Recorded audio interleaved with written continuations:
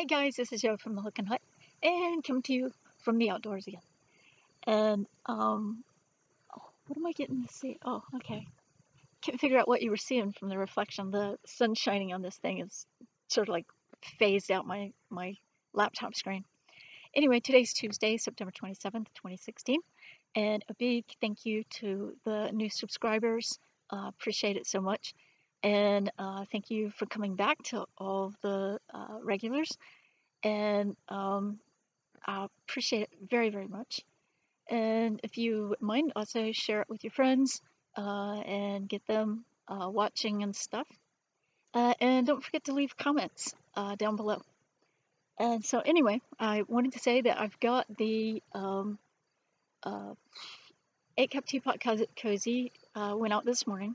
And so now I'm working on other orders, which is going to be the new special coming up tomorrow, which is Swiffer covers. Ta-da! Slides right over. And they are really good, as you can tell. This one's quite dirty, and it has cat hair. Because it's very good. Cotton is very good at picking up cat hair on the floor. So anyway, so that's what I'm working on right now, but much prettier version, which is this one. I got the pattern for free from Ravelry, and this is a piece that I printed out. But I only had one problem with the pattern, and that's that the pattern seems to be made for the original Swiffer heads, which were smaller. And so with the new one, the wet dry one, it's a wider pad, a thicker pad, and a bit longer. And so that's something I've had to take into consideration when I've been working on this, and I've had to change it. So instead of chaining 18, I ended up chaining 22 to get it to fit my Swiffer mop.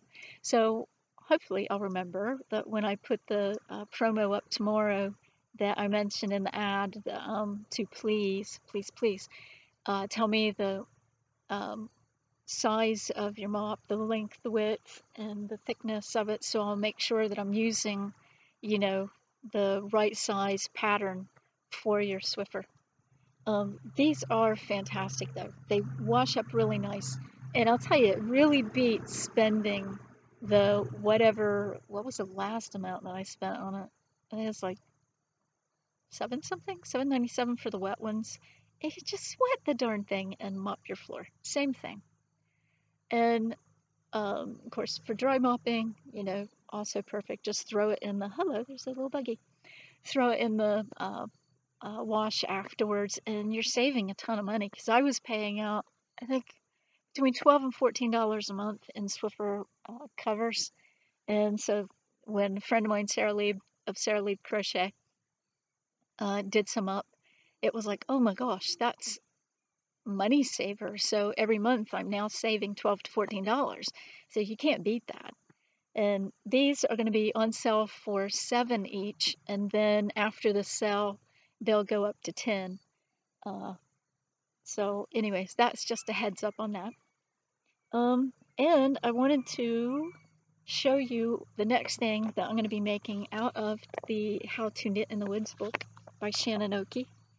And I've got a link to it this time down below in the comments, because I'm going to be referring to this quite a bit. I still haven't finished the campfire cushion yet, but hey, you can never have too many whips. Where is it? Come on. Oh, here it is. It's called the Vermont Leaves hat, and this is what it looks like. And it comes up short. I don't like short hats. I don't like short hats that just barely cover the tips of your ears unless it's a ball cap. So anyways, I'm probably going to lengthen that, and I will probably make it a flip-up brim rather than just a folding brim rather than just a plain, brim coming down. Because I can't, unless you make the cable stitch longer, it's just not going to work quite right, at least not the way I want it.